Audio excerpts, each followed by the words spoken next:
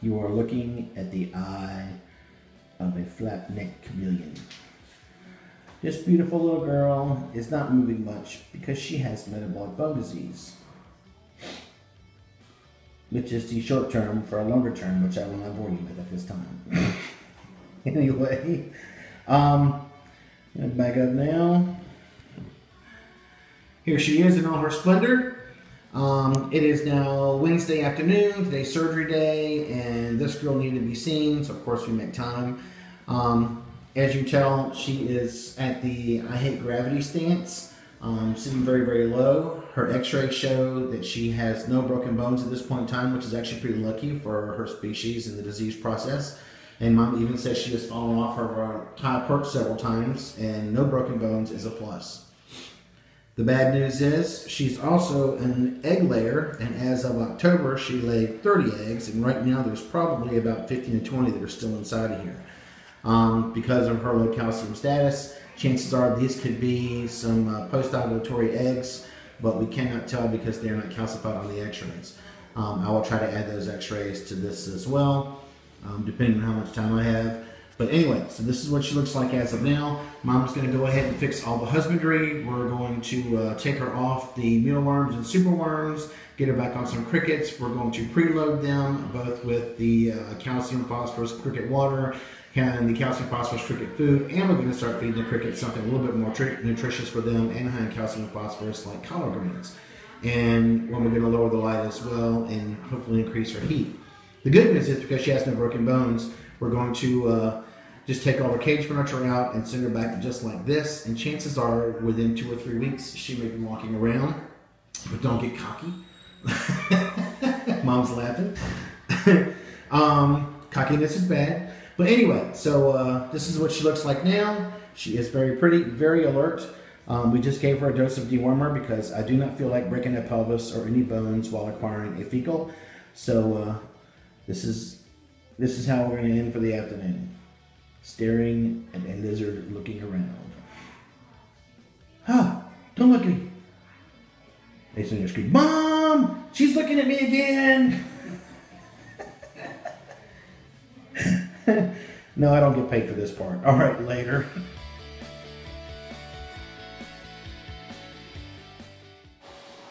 Okay, this patient just walked out of the hospital about an hour ago, and they have a lot of work for them. It may take months to show this kind of metabolic bone disease, or the bigger term is nutritional or environmental secondary hyperparathyroidism. Anyway, I tried not to use those terms because people just start rolling their eyes, and it's just not cool for me. I get enough of that at home. Anyway, the x-rays coming up that you'll see right now are a lizard that we had here at the hospital for the longest time, of the same name as the patient that's actually on here, but that's not that important. I want you to notice how you can see the skeleton is quite finite.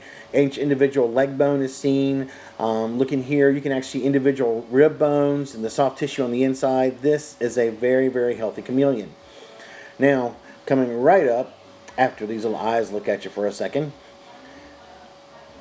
notice how these x-rays, and this is just to show how we take them forward a time on the film.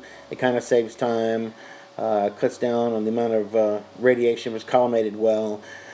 Here's the individual ones that are blown up, and as you can see, you can barely see the leg bones. The rib bones are almost non-existent; they're just faded. The axial skeleton and spine is also very, very weak, and this is the negative of the x-rays. And this is supposed to be a lateral, but our girl did not want to sit still. And here is another VD. And again, just notice that there's not a lot of detail. It's all soft tissue. Now we're going to the real x-rays. Again, the same thing. No detail in the bone. You barely can see half the bones. They are so demineralized, they're just basically more fibrous tissue and cartilage than they are actual bone themselves. What's bad about these cases is that when they become so demineralized, the periosteum is that part around the bone that actually has the pain and the nerve endings. And whenever that area stretches, that's what actually causes the pain. So if you'll ever notice one of these animals, they'll be so close to the ground, and I call them just, gravity dependent, and they don't want to climb. When they get up there, it hurts so much they just fall off their perches. So this is how this happens. This guy actually had the right light and had the right heat, but to complicate her disease process, she actually had been gravid and laid several eggs back in October. And as you can see on the x-rays earlier, you can actually see some small round areas of it. Could be post-ovulatory eggs without the calcium on them because mom's using her own or doesn't have enough, or it's pre-ovulatory, which means they're not calcified yet, but mom's body is still trying to make that work. But because she is gravid, that's actually complicating her process altogether.